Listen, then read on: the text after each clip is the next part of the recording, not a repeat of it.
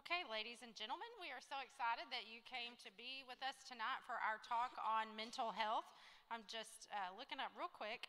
You guys know that mental health and the church, there's always a stigma involving these two things. And the church has a specific ministry to people who struggle with all types of mental health, from depression to clinical diagnoses to just the whole gamut. And our church is really made an effort over a decade probably to reach out to people through grief share and divorce care, celebrate recovery, all different types of ministries. And through COVID, we kind of had a little bit of a setback. Ministries that we had growing kind of stalled a little bit, like much did during that time. So we are working on kind of getting things moving again in the right direction. And we are excited to have Jenna Meister here from Rockwall Heath Counseling to talk with us a little bit about grief and how the church can help with people who are going through traumatic experiences in their life, because we all, there are statistics, and you probably know a lot more of them than I do, but 1 in 2 people will have a mental health event, I think, or this year, so of some type. So we are excited to hear what she has to share with us tonight, and thank you all for being here. This is Jenna. It's on. Hello, good evening. Y'all, I'm so excited to be here for many reasons.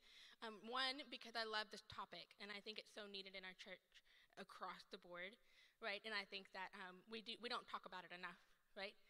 Number 2, if you can't tell, my voice is a little scratchy. I was fine yesterday, my voice was fine, and I woke up and I felt like I was losing my voice. And something about when I feel like I'm gonna step into something for ministry, for my mission trip people, this is for you too. Sometimes when you're going into ministry, something will like push back. You know what I mean? Did that make sense? And so I felt like all day I felt like something has been pushing back on me and taking my voice. And that makes me excited, y'all, because there's a breakthrough that happens when you do ministry anyway. Right? That makes sense? So I'm excited to be here. I'm talking about grief. How can the church care for hurting people? Okay, just to take a poll, you mentioned statistics. To take a poll, did anybody live through the pandemic, the recent pandemic? Anybody here? Yes. So 100% of us have experienced some kind of global trauma that happened with the pandemic, and in all different various degrees. I would wager that some of you actually lost people that you loved, maybe. Some of you lost friends. I know for me, I had friends that had very, very different political views surrounding COVID. And because I didn't believe the way they did, they decided they didn't want to be my friend anymore. This has divided families and friends, right? So that's the most recent thing, and it's on a global scale, right? But there are many things that can cause grief and pain. So I'll start with what is grief. We'll start defining grief first, and then we'll go into, okay, so what do we do with it? Does that make sense? Is that okay? Are y'all with me? Okay, I love dialogue. I am a counselor by profession, and so if you have a question, or if you need me to clarify, or if you don't agree, that's fine. You don't have to share it. But if you do agree, I would love to hear what you have to say. All right, but I do want you to talk to me if you will. What is grief? Grief is a natural response to death or loss. The grieving process is an opportunity to appropriately mourn a loss and then heal. The process is helped when you acknowledge grief, find support, and allow time for grief to work. Now, in my personal belief, there is no better place to grieve than the church. Let me say it again. There is no better place to grieve than in the church. But unfortunately, there's a lot of people that would say that's where it was the hardest to grieve, because the church doesn't always know what to do with grief, right? So I'm going to go through a list of things, and if you are bold enough to raise your hand, I'm going to just name off a list. It's not an all-inclusive list. There's no way I could do it. But if I call it out and you've experienced it, or you're really close to someone who's experienced it, I want you to just kind of wave at me so I can kind of get a feel of what is in this room, okay? The loss of a close family member or friend to death. Yeah. What about by separation? A move, a divorce? Yeah. The process of losing a loved one over time. This is where I'm at. My father is sick, and we are slowly watching his illness take over. Has anybody experienced that? That's hard, right? Because how do you grieve that? The loss of a job. Anybody lose a job? Yeah? Or a position that they thought they should have had? How about anybody lose a pet? That beloved cat or dog or fish or turtle, whatever it might be to you, it matters to you, right? And grief is real when you lose those loved furry babies. How about for my parents in here, has anybody experienced a wayward child? Someone who left home and had decided they don't want to have anything to do with you. There's grief that comes with that. How many? 1 in 3 women have miscarriages. Anybody? That's me. Yeah. Let's see. Empty nesters. Do I have any empty nesters? Yeah, there's grief that comes with that, watching your kids grow up and move on. Divorce. Okay. How about retiring? Anybody retired? Yeah. Retiring is so funny because it's exciting because you can move into something new, but it can also mean a loss of some sort of identity. And there's grief that comes with that. When you don't feel like you have a purpose, right? What do you do with that? I know that there are some of my older friends in here, my geriatric, closer to, I know that we're all young in here, but those that might be closer to the geriatric category, right? Losing friends and loved ones over a period of time, just like losing the ability to do things that you've done before, right? Can't go on that jog that you used to be able to do, or somebody had to take away your keys because you can't safely drive anymore, right? These are things that cause deep grief for our older community. What about a life-altering injury? Anybody experienced that for themselves or have watched it happen to someone else? Yeah. Maybe losing the ability to walk or speak, right? These are tragic things that happen, and we have to adjust, but it comes with grief. There are 5 stages of grief. Anybody know the 5 stages of grief? Anger is one. Anybody else? Huh? Denial is one. What? Acceptance. Yes, there's 2 more. Bargaining, very good. What's the last one? Depression or numbness, right? Now, the 5 stages are listed in order. First, there's denial. Oh my goodness, I've received this information. I know just for the sake of an example, let's use COVID. How many of you started hearing about COVID on the news and you're like, whatever, this is dumb, right? This is in no way.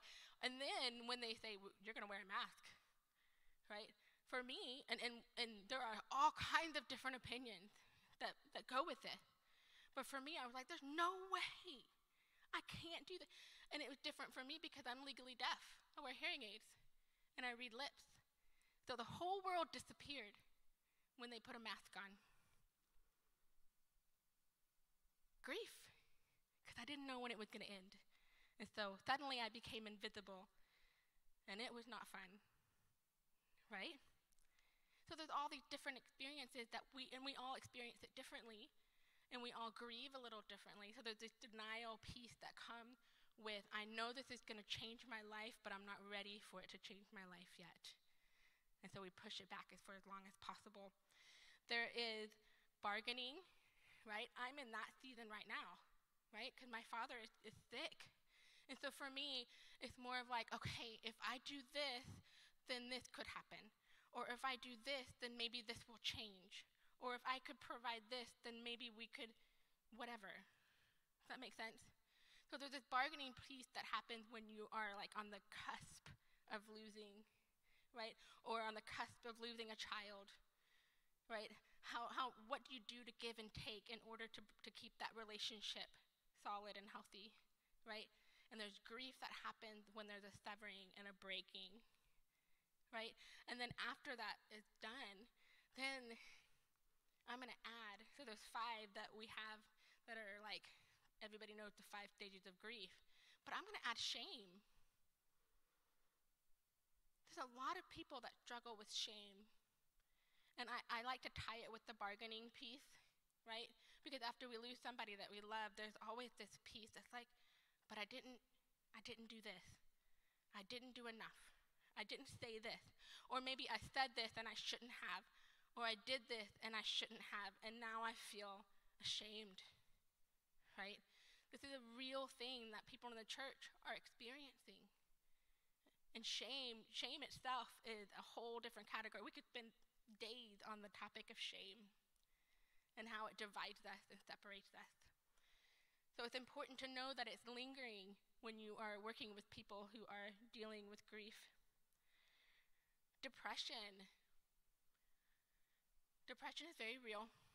So first, the denial, and then you're going to start bargaining, and then it's like you lose hope because the death actually happened.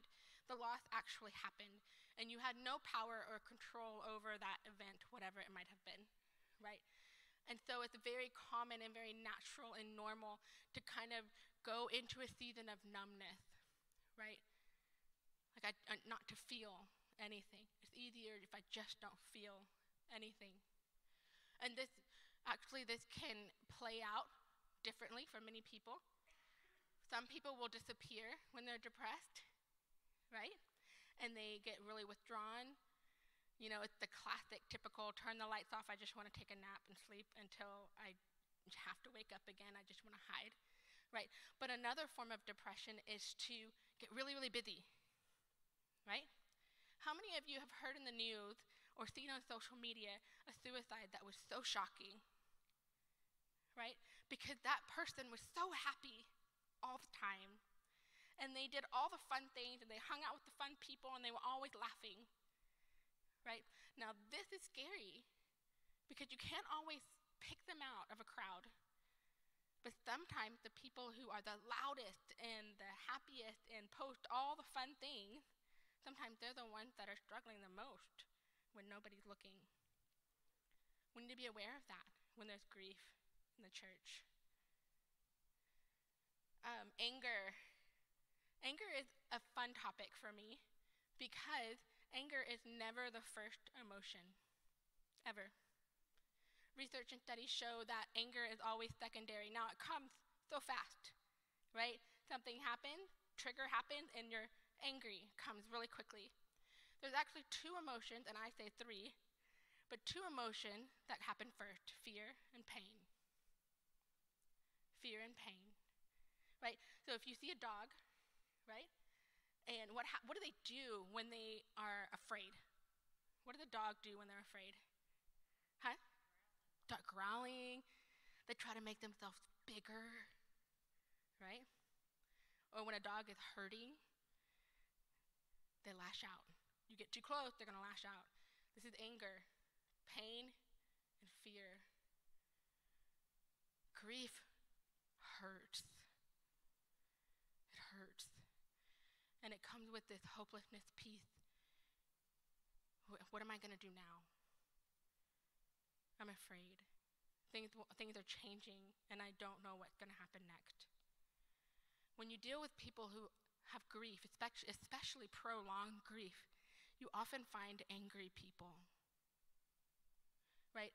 And when you encounter angry people, it is our first instinct to be like, well, you can go be angry somewhere else because I don't want to deal with that, right? And we take on that offense, or we become defensive, right? When you are dealing with anger, and this is across the board for grieving or not, if you have a spouse that's angry, if you have a sibling who's angry, if you have a friend who's angry, and they're not typically angry people, the question is never, what's wrong with you? What's the matter with you? That should never be your first question. The first question is, afraid of? What's hurting? Right? Because it takes that anger and it dissipates it. It disarms anger when you're willing to ask harder questions. Right? Because we don't always know how to put words to the things that hurt us, or we don't always know how to explain that I'm afraid, right? So when you ask those questions, it automatically puts us into a place of evaluation, self-evaluation. What's going on inside of me that's causing me to be angry? And I always add shame to that. Shame, I come back to shame because this is something in the church that we deal with all the time. So if you have someone who's angry, another question could be, what are you ashamed of? What has happened that you can't escape from? And that can be a sin that I have committed. It could be a sin that has been committed to me. And as a result of that, I have shame. And it looks a lot like anger. But that ties back into grief. Does that make sense? Yeah? So anger, acceptance, right? So you go through all of these things, and then it's done. And I'm going to accept it. And this thing that has happened is real. This thing that's happened, I can't go back and change it. But I will live to see another day, and there's hope for a new future, right? How many of you know that when you get to acceptance, it lasts forever? Does it last forever? No. Has anybody been keeping up with the Chosen series?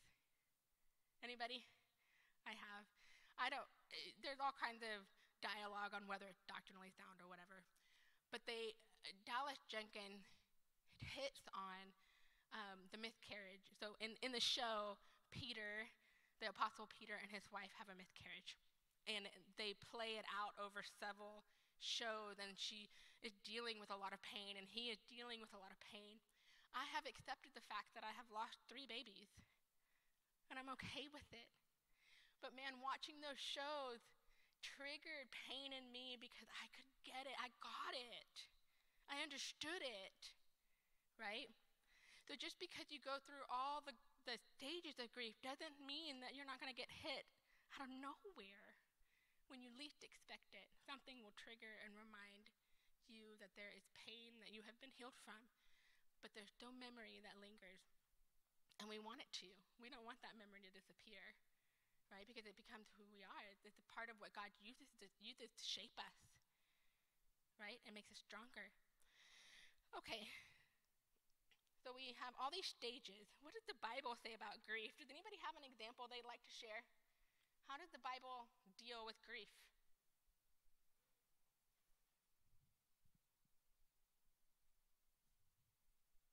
If you want to know some things about me, I'm wild about my husband. I love my kids, and I'm a Bible nerd. Like to the core, I love Bible. And so when I talk about topics, I want to know, what did it say? And what does the Bible say, right? And what you'll see is that grief starts at the very beginning, right? So when you have Adam and Eve and the fall happen, right? And God comes to them in the cool of the day, right? What do you see first? Thank you. Say it loud. Shame. Loud and proud shame. They were naked, afraid, and ashamed. I can't imagine. I cannot even imagine. And what's crazy is that God came and he confronted Eve and Adam. But he confronted her and told her that she was going to live very differently from this point on. And it was harsh. It was harsh. What did Adam do after that conversation? Do you guys know? What did Adam do after that conversation? Huh? No. After the confrontation. Yeah, he named her Eve. You know what Eve means? Life giver. So in this moment of intense grief where they were cut off from the presence of God, and God who was a friend to them, confronted their sin, right? And they were naked and shamed. And Eve, who was the one who took the fruit, carried that. And Adam said, no, no, no. You are the one who will fulfill the promise that God just declared. Because life will come from you. And Jesus will come from you, right? Even though he didn't know Jesus' name, he understood. He understood that something had to happen, and it was going to happen through Eve. This is where the church fails. Many times, when we get caught in our sin, and it causes shame, when we get caught up in tragedy, right? The church often will point their fingers, well, if you had done this, then this wouldn't have happened, right? Instead of coming after that tragedy and saying, actually, my friend, there's still hope for a future, and God still has a plan, and it doesn't end here. It doesn't end here. But if we go just a couple sentences later, Eve gave birth, because when God said, there will be a man that comes from you, right? That salvation will come. Eve gives birth to Cain. And what did she say? His name will be Cain, which means he has come.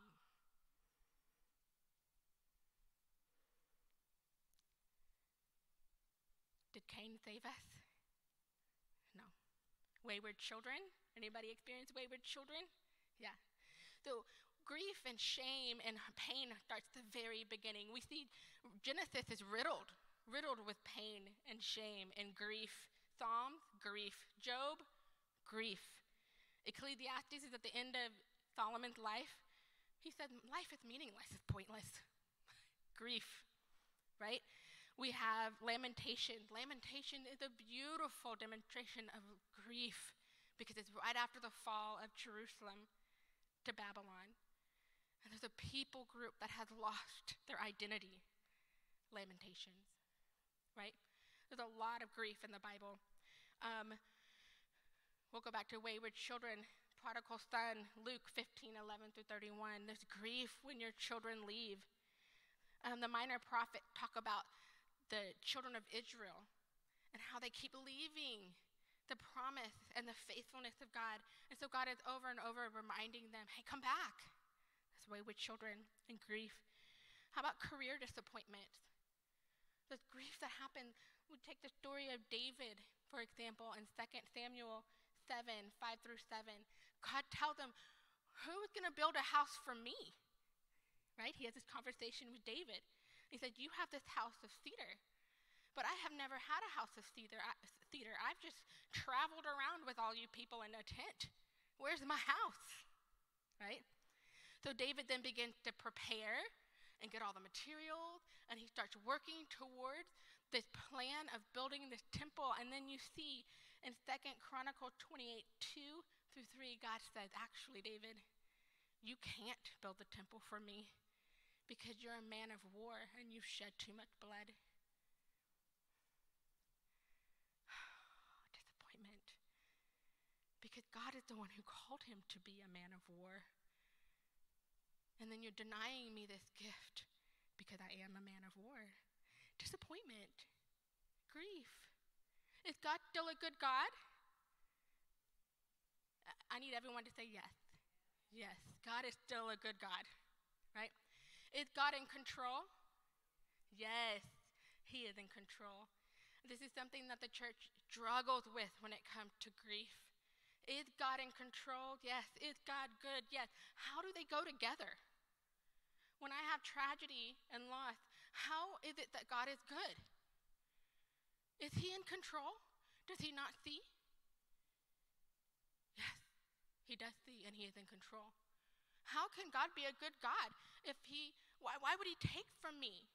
I begged him not to take from me. And he did it over and over again. Is God still in control and is he still good? Yes. Yes, he is. Right? And so when we're dealing with grief in the church, we have to constantly be reminding our people, God is good. God is good and God is in control. Now, you have to be careful with these words when you're dealing with people with grief, right? And so we'll get to that in a second. How do we know? Oh, this is another one. This is good, y'all. What time is it? I did not bring my phone. Are we good on time? Oh, perfect. Okay, you guys, let's see, with John 11, the story of Lazarus, he dies, right? And Lazarus has two sisters. Now, the two sisters, Mary and Martha and Lazarus, were actually good friends with Jesus, right? As you see in Scripture. And Jesus finds out that Lazarus is dead. And does he rush to the party? No. He waits. He waits until Lazarus is not just dead, he is dead, right? Because in Jewish culture, you weren't really dead until after 3 days because you could revive. Like your body, they didn't have the medical tools that we have now, right? Like your body could go into comatose and still come out of it, right? So it was necessary that Jesus waited as long as he did. But we didn't know that. When we're reading the story, we're like, wow, Jesus, that's harsh. And he shows up to the house, and two things happen. Mary and Martha are two very different people. Martha sees Jesus coming, and she runs out to meet him. Where were you? Where were you? Yeah? Mary refused to come out. Where was he? Why should I come out now? Do you see the difference? Most of the time we fall into one or the other. They're both incredibly important.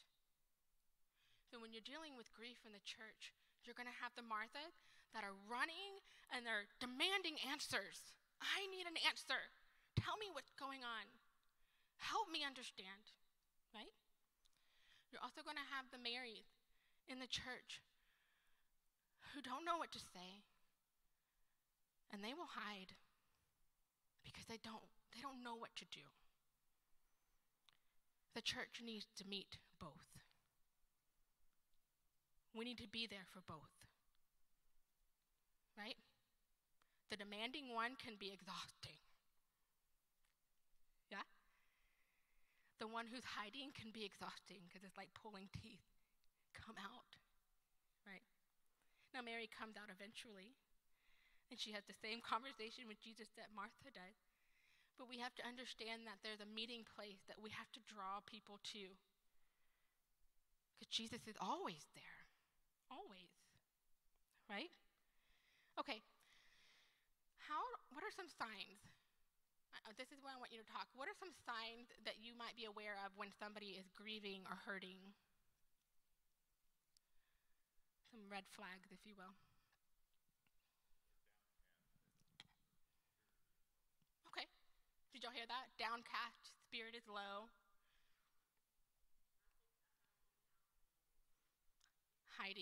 Hiding out. If you notice that somebody's missing, y'all, the church fails on this all the time. If you notice that someone is missing, you need to reach out. A text message. It is so easy to reach out now, y'all. There's Facebook Messenger, there's text messages. You don't even have to get all personal and up close. But reach out. Because they may be hiding because they need to, because they don't know what else to do. Yeah? Anything else?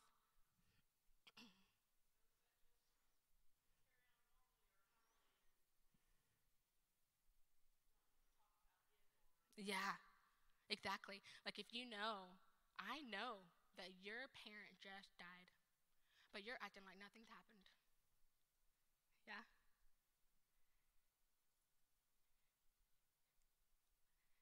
Is grief uncomfortable? When someone comes around you and you know they're grieving, is it uncomfortable? Yeah, it can be. Like, I don't know what to do. I don't know what to say. I don't want to sound dumb.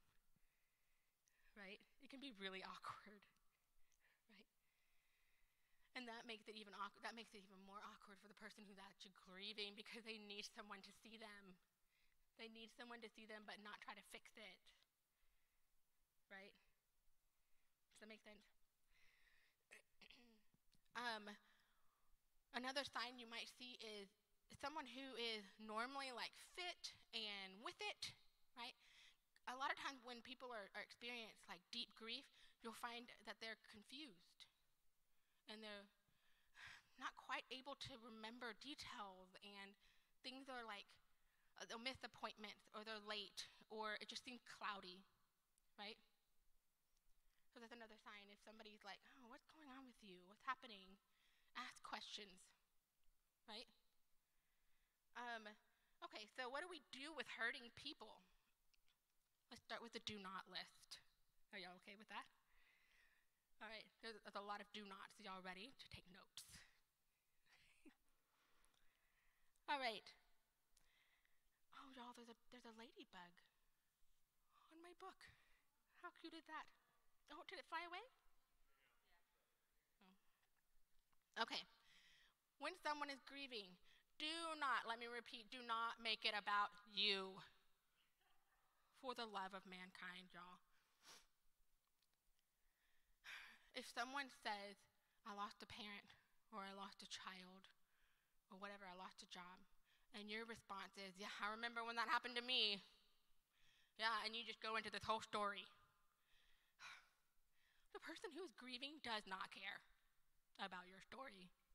They just don't. Give it a little time, please, right? Where you can swap stories, right? Now, it is okay to say, man, I have experienced some things like that. How can I serve you? How can I see you better? How can I love you well in this season? Right? When you're ready, my friend, let's share this over a cup of coffee. I want to hear your details. And if you want to hear my story, I've got it. But in no way is my story going to be a one-up when someone's in tragedy. Right? It's a big no-no. Don't do it. It'll make people run. All the cliche sayings. Anybody got a cliche saying that you want to throw out? Huh? It'll all be okay. Everything's fine. Is it though? The person who's grieving, is it okay? Because I don't feel like it's okay. Just breathe. Right? It's good. I mean, good advice. Just breathe. What about some cliche things? Yes. I hate that one. Does God need you in heaven? No. He does not. All right? Please don't say that to somebody who just lost a child or a parent or a loved one. Well, God just must have needed them more in heaven than they needed them here for the love. It hurts. That means that God doesn't care about me, what I need. I needed them here. I needed that relationship. What about God won't give you anything you can't handle? Is that biblical? No. Nowhere in the Bible will you hear or see God will not give you anything you cannot handle. In fact, it's the opposite over and over and over again. People are broken all through the Bible, and there is nothing left until God steps in. Right? He will bring us to pieces sometimes, or life itself will bring us to pieces sometimes. But it's in those moments when we're able to lift up our eyes to heaven and say, I don't have it. I don't got it, God. I'm losing it. I can't handle this. This is not something I can handle. When I lost my baby and someone said, God won't give you anything you can't handle. You can handle this. No, I couldn't. I could not handle it. So when you talk to someone who's grieving, right, don't say that. Acknowledge the pain and be okay with it. We say things like this because we're uncomfortable and we don't know what else to say. Or we're trying to fill the silence, right? Because silence can be really uncomfortable. I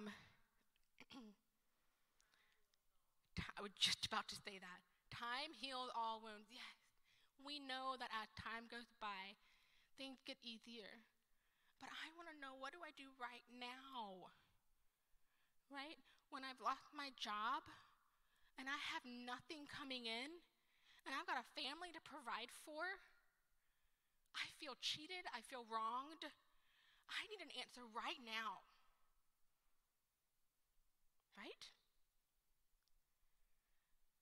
It'll be fine. It's all fine. God will provide a way. Yes, he will. Yes, he will.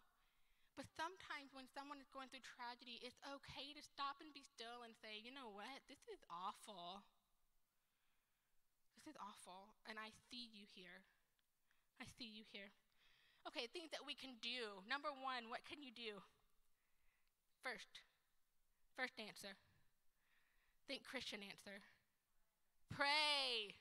Pray. Pray, pray, pray. Right? Be in conversation with the God who knows and sees and hears and understands, right? Because he is not uncomfortable with silence. We are. Okay? So pray before you meet with someone. Pray before you confront someone. You can be praying. If you see that person and they're walking in and you know they just lost a loved one to death, or they just lost a job, or something tragic has had their house burned down, whatever it may be, as they're walking down the hall, in your head, God, I need your words. Should I say anything, or should I just hug them? Right now, I don't recommend you just hug people. Always ask. I grew up in Texas, and I used to hug people all the time without asking. But then I moved to Chicago for 5 years, and I've learned that people actually really want to be asked. Not everybody wants to be touched. But if you ask more often than not, people say, yeah. Right? And it can be healing. But if you rush up to someone and you grab them and hug them, and they don't want it, it's the opposite of healing. Right?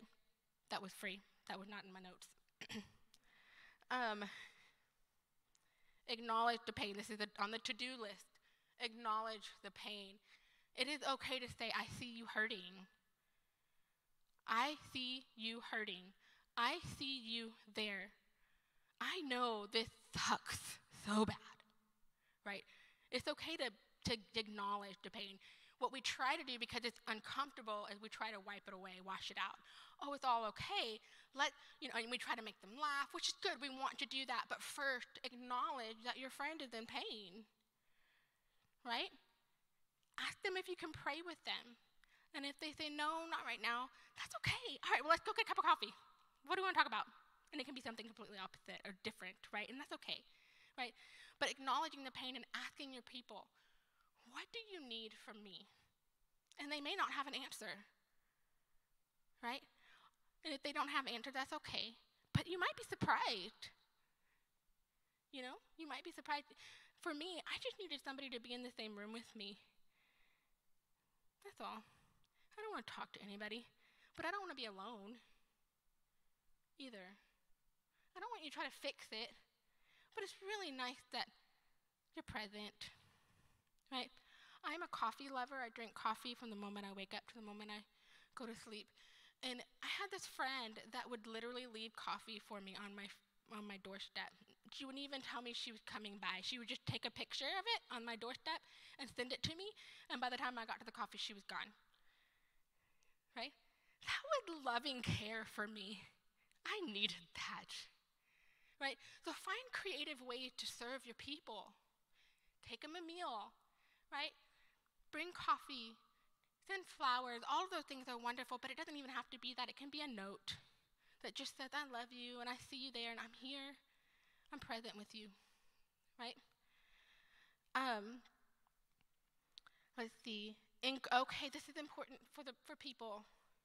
Encourage slow, methodical decision making. What happens is when we're in tragedy or in grief or loss, we tend to try to make decisions like this, right? I have a dear friend who passed away a couple years ago, and her husband literally 2 days later gave away all of her stuff. Every piece of jewelry, every single piece of clothing item, every little trinket she had in the house.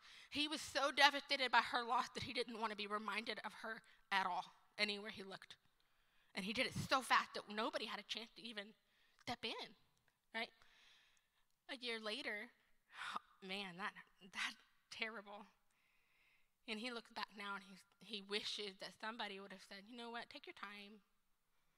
Put it in a box if you need to and put it away. But hold on to it for a little while, just in case, right? And this can happen with death and loss, but it can also happen with any other kind of tragedy. Just because you lost this job doesn't mean the very next thing is the right one, right? And that's no laughing matter, because if you need to provide for a family, it can be really hard to take your time, right? But be present with people and pray, right? Ask that the Prince of Peace would be present, right? That we wouldn't operate out of panic or fear, right? Encourage lament. Lament. The church has lost the meaning of lamenting, right? Lamenting is the conduit of our prayer and our pain to the heart of the Father, right? So many of the Psalms, the book of Lamentation, it's literally an outcry to the Lord, but it turns into prayer, right? Teach your children, teach your family, teach your church how to pray through Lamentations, right? How to grieve through Lamentations. When David was crying out to God in pain, he turned it into, God, you are so good. Lord, there is none like you. God, you are the only one that can hang the stars in their place. You're the only one that can do this or that or this. But God, I have the enemy, they're surrounding me at every place, everywhere I look, I'm being attacked. Do you hear the pain? Do you hear it? I've lost, God. Where are you? He said that over and over in Psalms. God, where are you? Will you ever hear me again? Will you ever acknowledge me again? Right? So we hear this over and over again in the Bible, and it's turning grief, it's turning pain into prayer. Right? So my mom and dad are putting a new house up, and I watched the electrician come out, and they had to trench a hole. This is all new to me. I don't know how any of this stuff works. But they dug a trench, and then there were these pipe things that they had to put in a hole, right, all connected from the power source to the house, right? And then they put the dirt over it. And I'm like, great, we have electricity now. Nope. Now they take the necessary wires or whatever it is that they need, and they pull it through they pull it through the pipes, and they connect it. That seems so complicated to me, but it's the way that it works, right? And it was interesting to me because it really struck a chord. I knew I was speaking today. Lamentation is just like that. It's a conduit that we can't necessarily see. But as we cry out to the Lord, we're connecting to the heart of the Father. And he's the power source from which all things come, right? So it's easy for us to pick up the phone and vent and be angry. What kind of God would do this? You know, all the things. Also, I forgot to say on the do not list, do not celebrate pain of other people through gossip. Don't use, oh, would you pray for sister so-and-so because their husband just left, right? Instead, would you pray for sister so-and-so? Her life is falling apart, and I just want to step in the gap for her. Will you do that with me? Yeah. Don't celebrate people's pain because you know the details that other people don't know. People who are grieving need you to protect them. Okay? People need you to protect them. The church needs to step up to the plate, and we're not always real good at it. Okay? Okay, so one more thing, and then we'll open up for question and answers if we have time. Okay, one more thing. Ask hard questions. So if you know someone is depressed or dealing with some kind of tragedy in their life, husband has left, wife has left, lost a job, lost a loved one, some kind of separation has happened, a loss of identity, right? I've lost a job. I don't know who I am anymore. When these things happen, it can send us into a place of depression, which is part of the 5 stages of grief. Right? It is okay to ask hard questions. It is a myth. It is a myth. It is not real. When you ask someone, are you suicidal? it will not make them suicidal. It will not. But people are afraid. If I ask them, do you have any kind of suicidal thoughts right now? We're afraid that will like plant some kind of seed in their head, like all of a sudden they're not going to want to live anymore. That's just not real. But if you see somebody who's really dark, something's really dark happening, ask questions like, do you have hope? Really feel them out. Is there hopelessness happening here? Do you feel like life is worth living? Right? I have many clients who have lost loved ones to suicide because nobody ever asked the hard questions. And a tragedy that can often be avoided. But we as a church have to step up and say, enough is enough. I'm going to ask the hard questions. I'm going to be here when my people are hurting. Right? Now, tragedy happens to all of us. And community is wonderful. It's beautiful. And sometimes that's all we need is just to link arms with people that love us, especially in the church, right? There are times, though, my friend, when professional counseling is most needed, right? So if you know someone who needs counseling, right, it's okay to encourage them. Like you said, Kate, earlier, there's this weird stigma, and it's actually getting a lot better. That's one of the silver linings of the pandemic, is people are coming out of that, realizing that mental health is actually a real thing, and we need help, right? And there's not enough people to help. We don't have enough professionals to help. But research, this is so cool, y'all. Research has come out recently. You can Google it if you want to, my Google friend. Google it. Research has come out that lay pastor counseling is just as effective as professional counseling.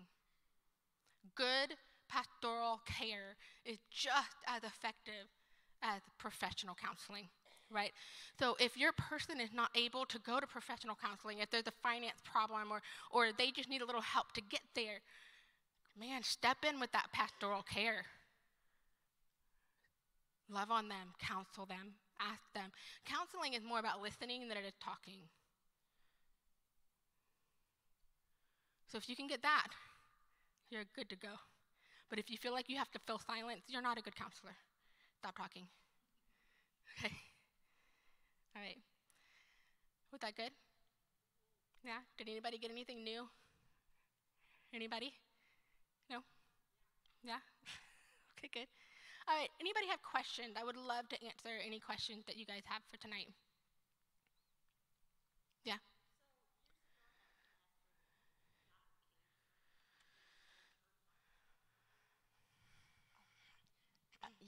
Some years ago, I had a pastor that passed away with cancer after the whole church had prayed for him and really invested, our whole church in the process of standing with them for healing. And I think I'm just now starting to come out of almost a faith failure. How do you help people that after they lose somebody like that may be feeling disappointed, just like Martha and Mary? They actually tried to shame Jesus. If you had been there, you should have been there. You should have been there. Yeah. So what's the best way to help that? So the question is, your pastor passed away, and you feel disappointed because God didn't answer your question?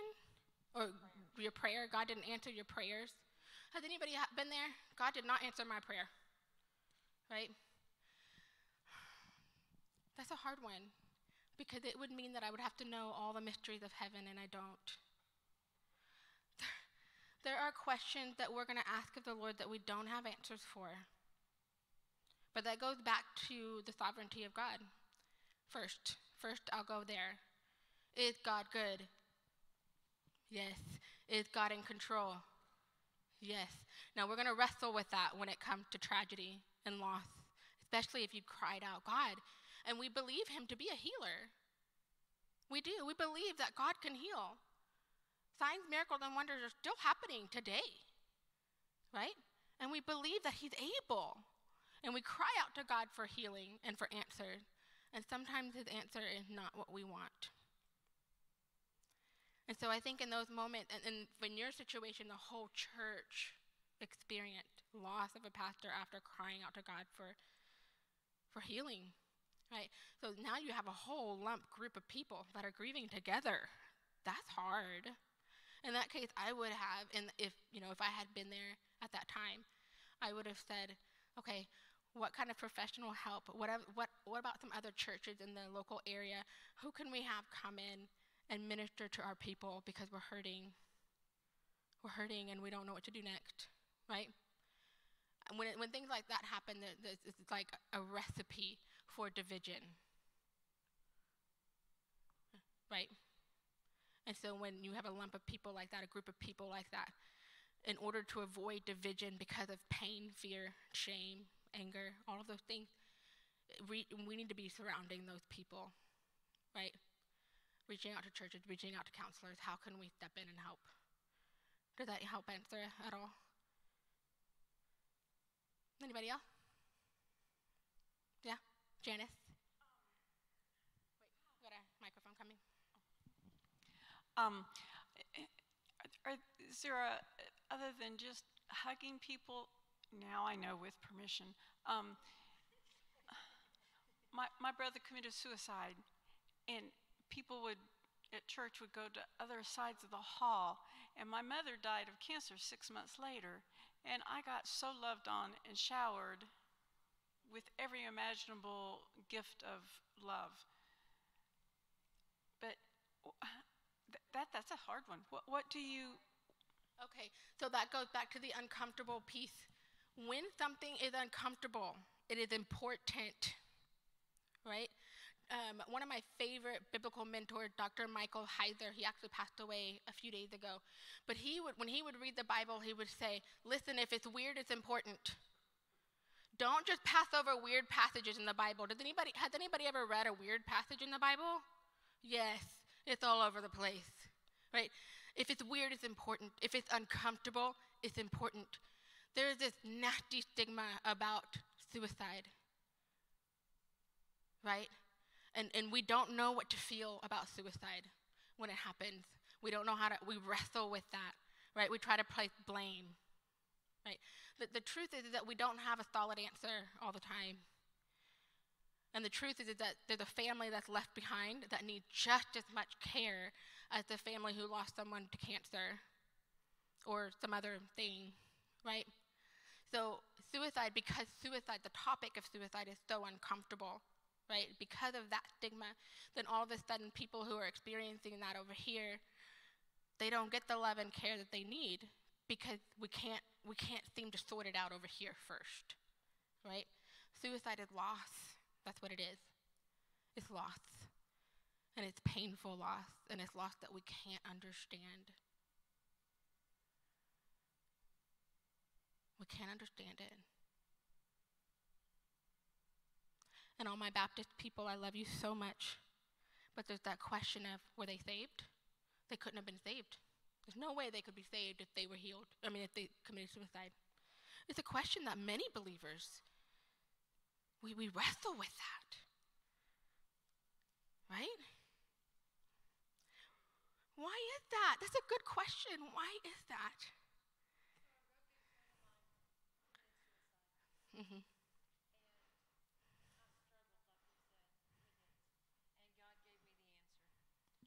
He said, I am the only one that knows a man's heart.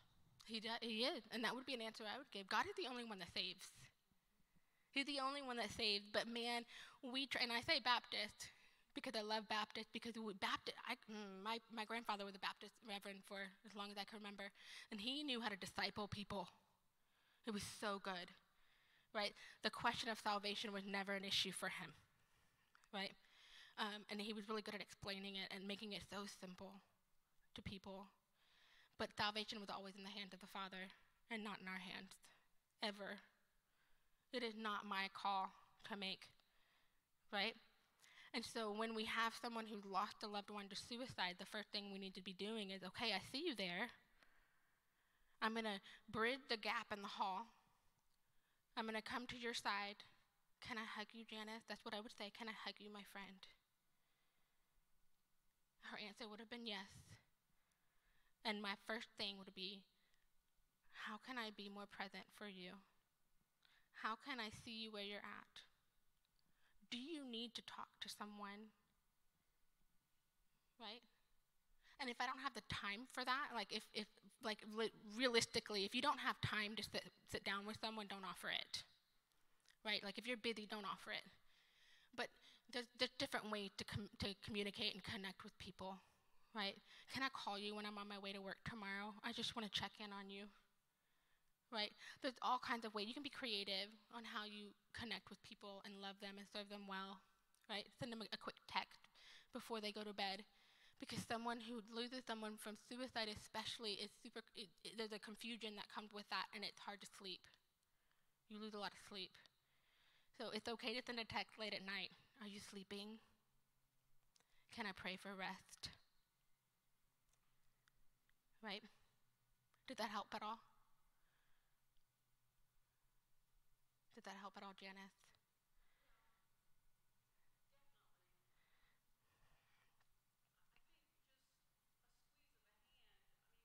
Yes. Yes, exactly.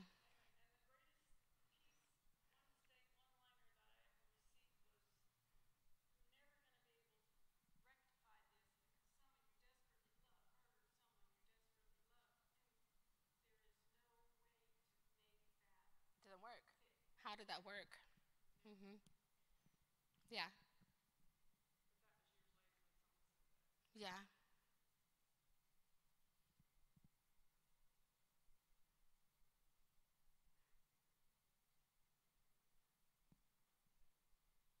Any other questions? Or even thoughts? Go ahead, Janice.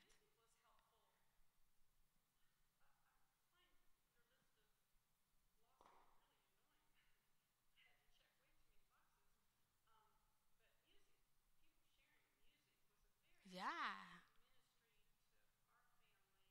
Yeah. Yeah. That's a great way to be present with people.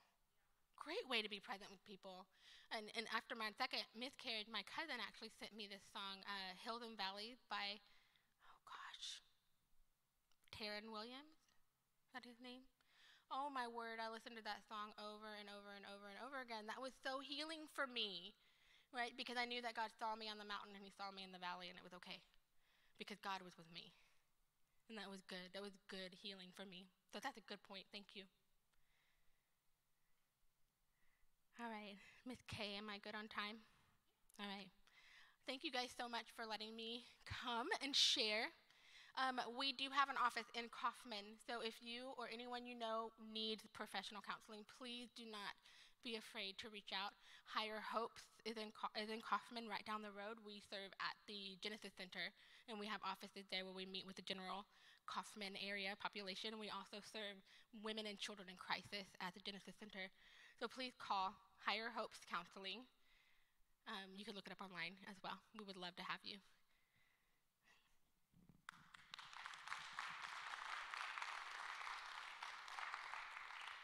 Okay, and we have a list of resources available outside by the welcome wall. There are metal stands on each end, and they have a list of counseling resources.